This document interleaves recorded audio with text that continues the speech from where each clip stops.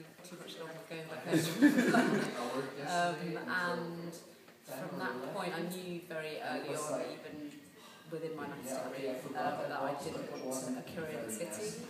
My friends at the time worked in music or in the creative industries, and I kind of felt as a personality inside I didn't really fit in, but it was a great degree to do. It took a lot of discipline, I think, and I managed to get through it pretty well. I got a position at the BBC as a runner. I'd always wanted to work for the BBC. I'd always wanted to work in media, specifically in radio. So got a position as a runner, worked unpaid for about 3 months. Managed to get a job then in the finance department because of my maths degree, and really over the course of the next few years just moved positions within the BBC to get closer into radio, ending up in the finance division for Radio 1, Radio 2 and Radio 4. And then the year 2000, the BBC were running a talent scheme. They were offering 6 traineeships to. It was actually offered to people who had never had any media experience, which I wasn't aware of at the time. So there was this big national kind of campaign to find 6 trainees, effectively. And I applied for that competition online. Went through the psychometric test, got through to the next stage, submitting radio show ideas. Got through to the next stage, was an interview process, and at that stage I met Andy Parker, who was the controller of Radio 1 at that time, and it was only really at that point that he realised I was already working for the BBC in the building around the corner, and had said they were actually looking for raw talent, as they called it. So I didn't get that, and actually during that time the department I was working in was being closed down, so we were going to be made redundant, and they'd actually offered me a finance position in Radio 1, which is where I wanted to be ultimately.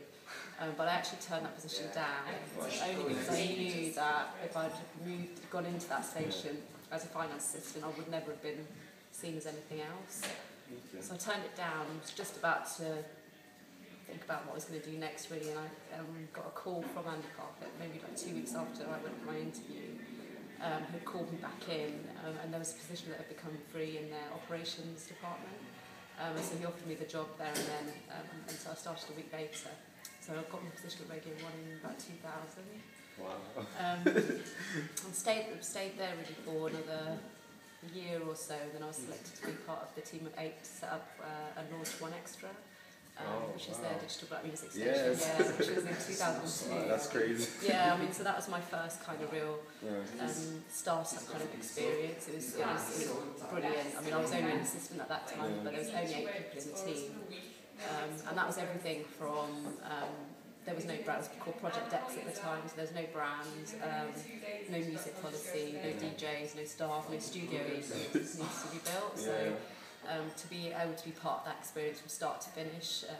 We launched it, I think it was August 2002. So it's about an 8-month period, and Come went on recruitment tour around the UK to find DJs, to find staff, and yeah, it launched successfully in the end of 2002. So that was amazing. And after that, I moved into just a regular production role at One Extra, which after they experienced the 8 months, I kind of realised that's kind of what I was looking for. I felt quite unchallenging of just a production role.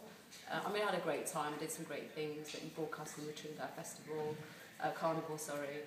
I went to the Rampage and got to do a lot of live broadcasts. So it had its really great moments. But ultimately, the day-to-day kind of studio role was just not something that was motivating really to me. So I kind of decided to leave, and I've had this idea for CitySocialising. Yeah, so CitySocialising, I launched it eventually in January 2007. I left the BBC in about 18 months before that to just set up a trial website. I really had noticed from the experience of my friends who moved to London in their late 20s, my sister just moved to San Francisco with her job. And they just found it really difficult to meet new people, basically, meet new friends. They kind of left a solid network of friends behind it, arrived in a new city, and didn't really know where to start. They had people that worked to socialise with, and certainly at Radio 1 it was a very social place. But whereas for them, their weekend would consist of us all going out for drinks on a Friday night. For me, that would be the beginning of my weekend. And for them, that was their weekend, and it took me quite a while to realise that, because I mean, having been in London since I was 18, throughout my 20s, I developed a really strong network of friends here. So I kind of took that, I think I took that very much for granted, that everyone had that. So it was really that realisation, and certainly my sister moved to San Francisco. She's a very sociable, outgoing, intelligent person, and she found it very difficult out there arriving with no network in place. So it really came from that idea of trying to build a community, create a community for young professionals who are moving to cities, to tap into, to meet groups of people, to be able to go out and explore their city with. So it was always very much about the offline focus, about going out. I had a great time in London in my 20s, and it was really finding a way of how I could replicate that for others coming in, to recreate that feeling of going out with a group of friends for other people. One of the keys is preparation. I mean, before I even started raising investment, actually the Series A round that we raised with Co-Founders Capital was the second time I'd raised an investment. So it's actually slightly easier the second time. It was a slightly different ball game because the last round was a VC round, so it's slightly. Actually, no, it was actually slightly easier in a way, actually, because the first round was in 2009, and it was actually a seed investment round, but putting together a syndicate of angel investors. At the time, it was October 2008, when I just started raising. It was a terrible time economically. Everyone had lost their money, certainly angels had lost a lot of their money, so it was a bit of a struggle. But I think the key was preparation, knowing what's going to be expected of you, understanding your business, being able to answer pretty much any question that's going to be thrown at you. So preparation as to what it is that they're looking for, and different investors are going to have different appetites, because you've got to understand what it is that they're looking for. Maybe angels may be looking for a much more solid investment, something that's going to generate them a return more in the short term than the longer term, slightly more risk averse. Whereas for the VC round, is pitched really much more on a much bigger vision, because their appetites are much bigger. They're not necessarily investing to get 2 to 3 times return. They're looking to get 10 times return. Yeah, absolutely. So I guess it's who you're pitching to, and are you pitching to the right person, right people, and do you understand what their motivations are? I think is as important as is just important. So that's one bit. But the other bit is just to really meet as many people as possible. I think at the time, both times actually, the angel round, I signed up to 2 different programs. There's quite a few free programs out there, and there's a few paid ones as well. But there's a government scheme called the G2I investment program, investment readiness workshop, which is a series of 4 one-day workshops that kind of prepare you for raising investment. So things like that are always really helpful. They also introduce you to networks of investors before you kind of put yourself out there, to really to practice, I guess, before you kind of get to the actual pitch. Incubators, there's so many ways it appears that you can get money, so many resources out there, a lot more support out there, it looks like, for people starting out, which is amazing. But certainly it's about people at the end of the day as well. So I think if you can build enough of a network, personal relationships, enough personal relationships, and before you kind of need the money, it's always helpful, as opposed to when you need it, because you're looking at least 5 months from start to finish. So it's always good to build those relationships early. And I think so. For example, even now, even though a plan and a desire for this year is to raise our next round and to raise our next round from the US, New York VC is our ambition. But we're already kind of start reaching out now. I mean, we've had a few calls as well, and it's the same advice. They want to hear from you as well. Any interesting business as well. But it's one of those, if you're going to get in touch with them and you say you're going to do something, and you kind of retouch base with them every 3 months, you kind of need to demonstrate you've kind of done what you said you were going to do. And in that way, you're kind of building credibility before you get to the stage that you actually need the investment, is the plan. So, Uberlife is it's a totally separate product to CitySocialising. They're both in the online to offline space. So Uberlife is also about engaging with people offline, using online tools to meet up and socialise more offline. But Uberlife is it's a mobile app and an iPhone app. We have a site as well, but it's a location-based app dedicated to helping you hang out more with your own friends and network in the real world. the idea is to encourage more frequent hanging out in the real world with your friends, and making it as easy and quick as instant as we use online networks to connect. So whereas City Social is very much more about meeting new people. We're very, very early stages with it, so we're just going to be releasing it, doing a public sort of press launch of it next week. Okay. So we'll kind of see how that goes, but it's totally free. It's an invite-only network for now. I mean, one of the difficulties is always finding the right people. I think is difficult.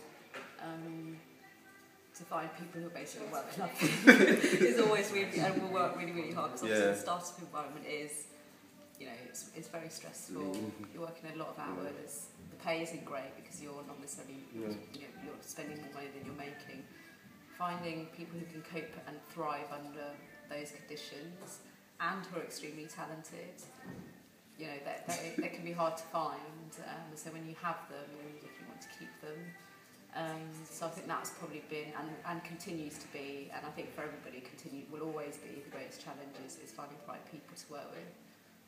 Other challenges, day to day, keeping on top of keeping the business afloat, really.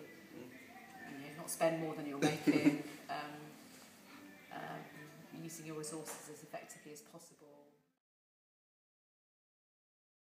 Well, it's probably when I first actually launched City Socialising as officially in January 2007. Before that, I'd spent 18 months, as I said, with a trial website, just really figuring out how it was going to work, and working with a developer just to kind of enhance the product slightly, and then it kind of was a kind of make or break period at the end of 2006, where it's generating maybe a couple of £1,000 a month or something like that, and I was freelancing at the time in several areas to kind of support myself and to support the developments of the site, and it was really a crossroads at that point to decide whether I was going to just jack it in and get a job, or because I knew at that time I needed to completely overhaul. I needed a new product. So I'd learned so much in 18 months that I kind of felt that with work, and to turn it to a subscription model kind of very early on it was quite a big risk, because to do that I would need to raise £20,000 at that time, which would have meant taking out a bank loan and looking for the money elsewhere.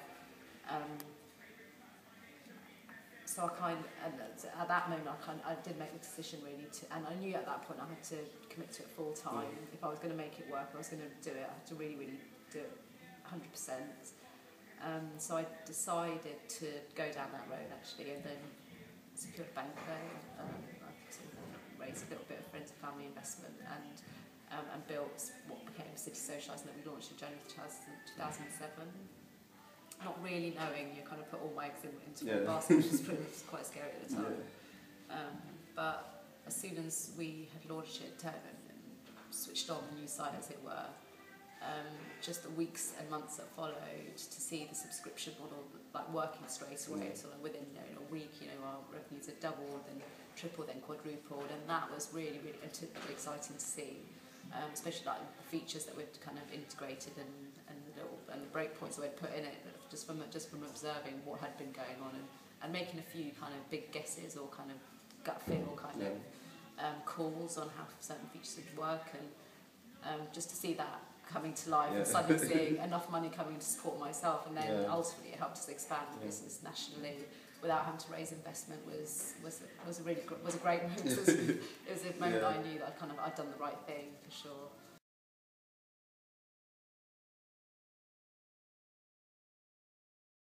I mean, you don't need one. I mean, as a coach, if I had to do it again, I would definitely find one. But I mean, at the same time, when I first went to university, the degree I started out on was a computer science degree. I didn't last long on it, but I went back to study just pure maths. But I think coming from that, even from sort of like a maths kind of background, there's certain elements that you kind of understand how the logic of how a lot of things work. So although I'm not a coder myself, I worked with a friend who was a developer, and I understood things. I picked things up quite quickly. But I would definitely say, absolutely, it makes nowadays you can't afford not to have a technical co-founder, because to find someone who's good enough, they cost a lot of money, good developers, as we all know. So if you can definitely work.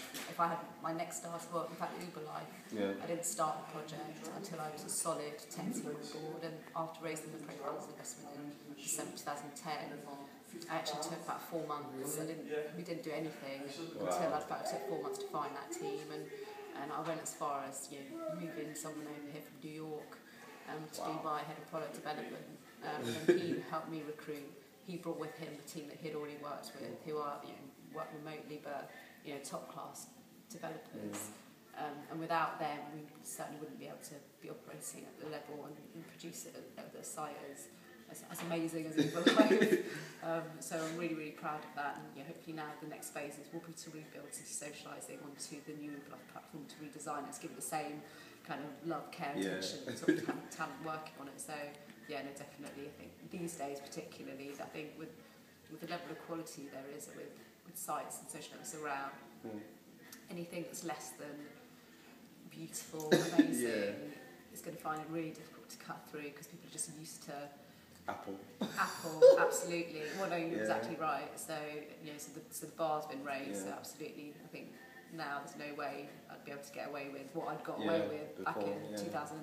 There's no way we'd be able to get away with the same again. So, probably it was time to move to Old Street. Certainly, in terms of the community that's been building here for a little while. The past 3 years, we've been based in London Bridge, and I think even 3 years ago there wasn't so much of a community. There wasn't Silicon Roundabout didn't kind of exist.